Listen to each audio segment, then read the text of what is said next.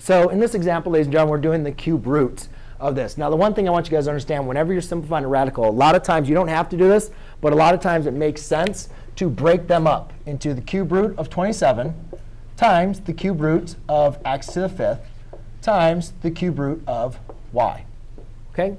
So the rules of radicals allow us to do that. As long as they're separated by multiplication or division, we can break it up into subradicals. OK? So now I got to take the cube root of 27. So the cube root says what number multiplied by itself 3 times. So you guys can see I wrote down the square numbers as well as the cube numbers, so you guys can have that on top of your brain to get practice with them. So you guys can immediately identify if a number is a square number, a cube number, a quartic number, and so on.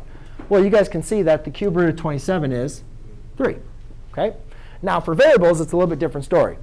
Because variables, even though I did give you the cube variables, the cube root of a variable, we have to take the cube root of a variable. We have to have that variable raised to the third power.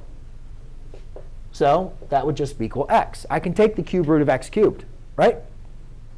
So in this example here, I cannot break up x to the fifth is not the same thing as x cubed.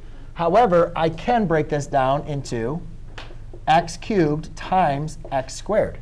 Would you guys agree with me that x cubed times x squared is the same thing as x to the fifth? Yes. And then times the cube root of y. Well, the cube root of x squared, or x cubed, that's going to simplify just to x. And then I'm sorry. X. And then I cannot take the cube root of x squared. So that's going to remain under the radical. So my final answer is 3x times the cube root of x squared y. Anybody have any questions? Yes, sir? Oh, yes. I didn't subtract anything. What do you mean? Where?